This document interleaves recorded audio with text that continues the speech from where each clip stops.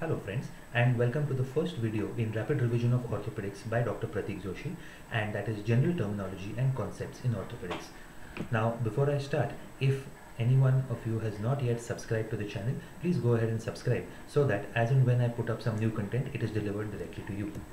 Now some slides in this PowerPoint may be a little too theoretical, which means there could be a lot of text written in the slide, but while I have made these PowerPoints, I have designed those slides such that the slides with a lot of text are the ones which actually have most of the keywords or the catchphrases which you need to write in your theory answer, or which you need to talk about in your viva-voce examination. So as and when these slides come up, please go ahead and pause the video and write down what is there in the slide, or you can screenshot it. The entire PowerPoint has been made by me from scratch, so it is entirely open source, and go ahead to share it to as many of your friends as you like. So without any further ado, let us start off on the first theoretical terminology, that is the name of the subject itself. Now orthopedics in itself comes from an old Greek terminology, which is orthos plus pedia. Orthos referring to the art of correction or of making straight, and pedics referring to children. So in the truest sense, orthopedics was actually a branch referred to straightening out of children, which means it was a reference to the kind of treatments which were given when orthopedics was only involved in correction of gross skeletal deformities in pediatric patients. Of course, orthopedics has gone a long way since then, and therefore here comes our next set of terminologies, that is stress, strain and stress riser. Now the formula for stress in orthopedics is the same as the formula for stress or pressure in physics, that is force applied per unit area. So a force over a given material divided by the area over which it is acting is called as stress. Now when you apply a stress to a particular body, the body will deform, and the most common way in which the body will deform is by increase or a decrease in its length. So there will be a change in its length. Now if you were to plot the change of length of the given body divided by the original length, or if you were to obtain a differential for the change of the length of the body, what you get is the strain. So it is the change in the length of a given body divided by the original length. Now that we are familiar with stress and strain, let us make a simple graph and let us plot stress versus strain on this graph. Now when you plot stress on the y-axis and strain on the x-axis, what you get is a graph which is something like this. To a certain extent, stress and strain are proportional to each other, and beyond a certain point the entire graph becomes a plateau. Now this point where the graph stops becoming linear and becomes a plateau is called as the proportional limit. Within some part of the proportional limit is also a point called as the yield point. We will talk about this later. Now if you were to plot the slope of the graph as divided by stress versus strain, or stress divided by strain as a slope, what you get is the Young's modulus. Now let us look at a formal graph. The Young's modulus is this line, which is the slope of the stress strain curve. Now as we know, not every body is a perfect cylinder or a perfect square or a perfect cube. A lot of them have anatomical abnormalities, or they are just created in such a fashion that they are geometrically asymmetric, and therefore when you apply a stress through a particular body, it may not be distributed equally throughout the body, and therefore there are some places in the body which will have a larger amount of stress, and there are some places in the body which will have a smaller amount of stress. Now the places where a large amount of stress is brought together, or a large amount of stress is concentrated in a particular point in the geometry of the body, is called as a stress riser or a stress concentrator, and this is secondary to the geometric properties of the object. It is also known as a stress concentrator, and the importance of this is that if you apply too much of strain or too much of stress to a particular body, then it is going to break, or it is going to fail at the point of stress riser or at the stress concentrator. Now when you apply a particular force to a body, one thing is its length can change. The second is you can bring about a deformation, which is the change in the shape of the body. So if you apply a force to a particular body and the body changes its shape or it deforms, and the body reforms or regains its original shape after the entire force has been removed, then this is called as elasticity.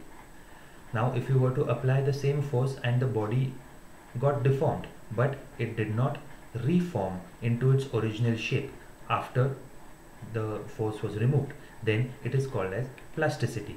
Now I'd like to draw your attention to one particular phrase which is there in both these definitions, and that is without fracture, which means an elastic body should be able to deform and reform without breaking.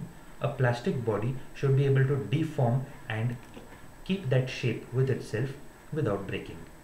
Now, speaking of breaking, the ability of a body to withstand a suddenly applied force to it is called as strength or toughness.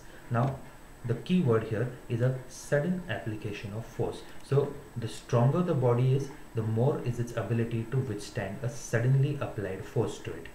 And a body which cannot withstand such a force will of course immediately break before elasticity or plasticity will kick in, and therefore the body is said to be brittle.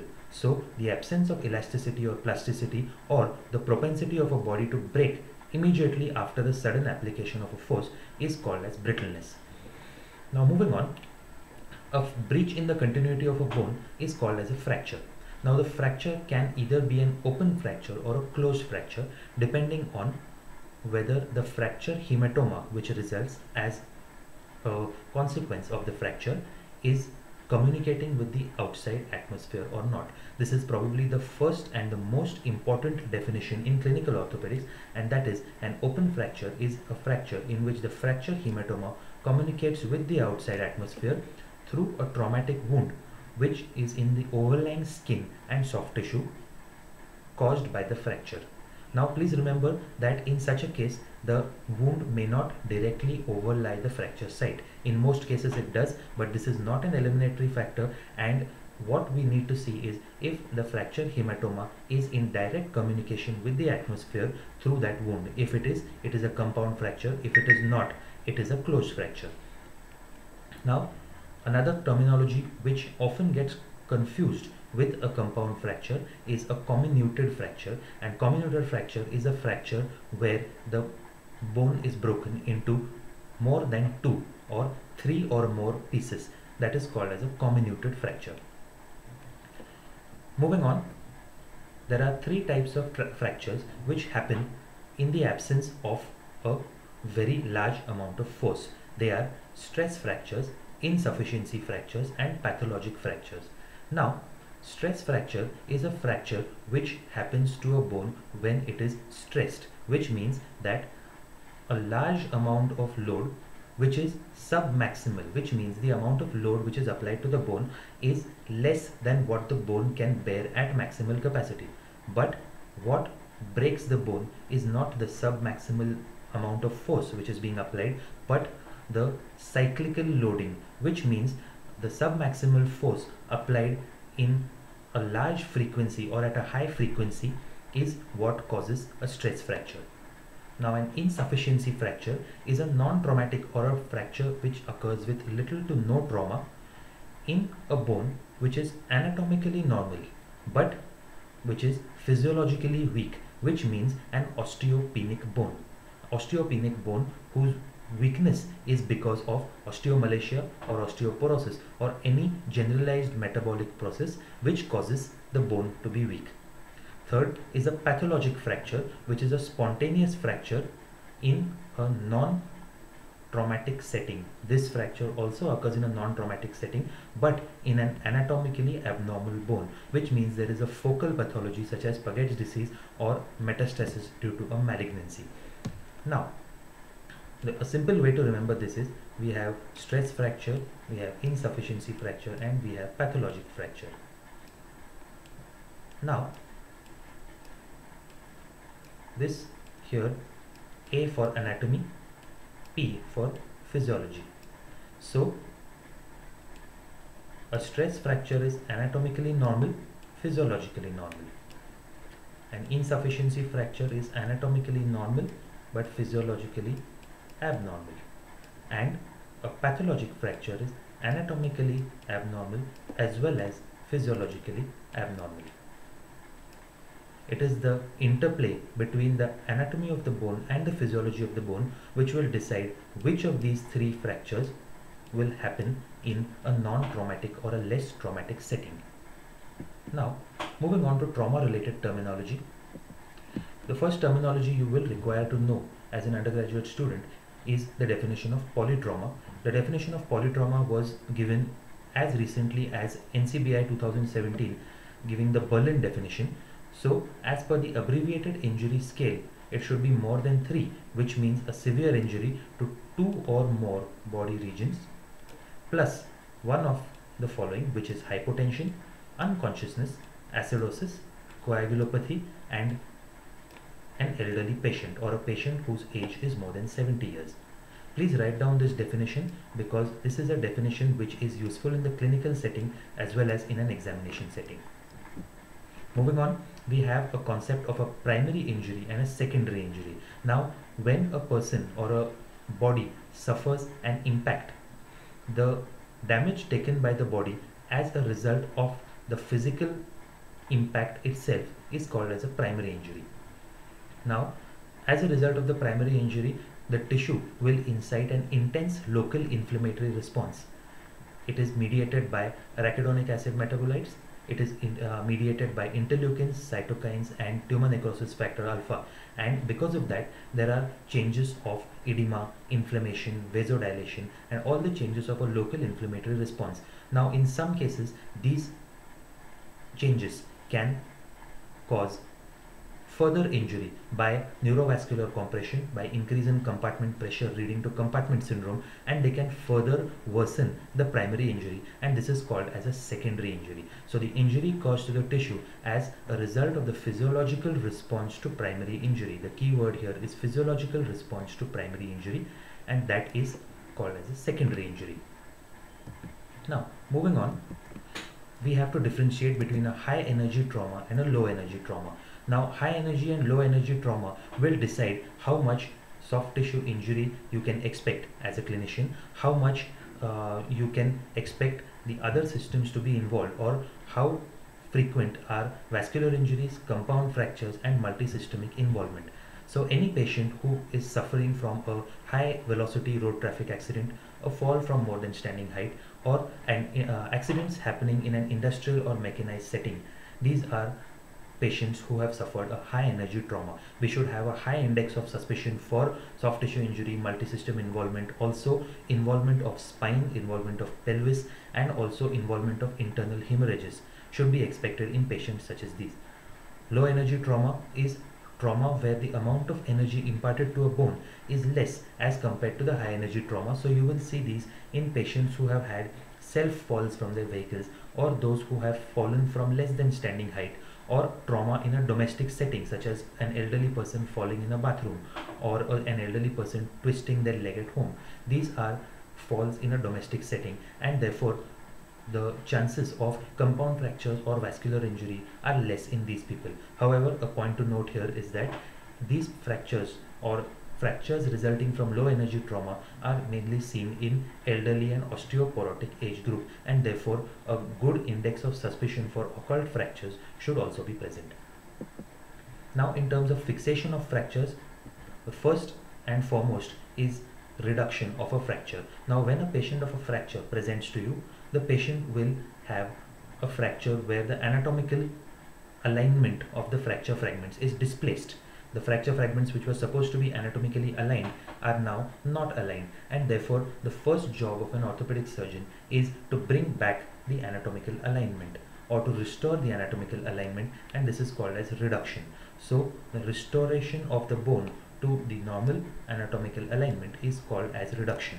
Now, depending on whether you need to incise the skin and the soft tissue and open the fracture hematoma or not, the reduction can be open reduction or closed reduction respectively. Now, once the reduction has been achieved, it is essential to splint the limb, and it is essential to prevent the redislocation or the redisplacement of the fracture, and therefore the fracture must be immobilized or fixed.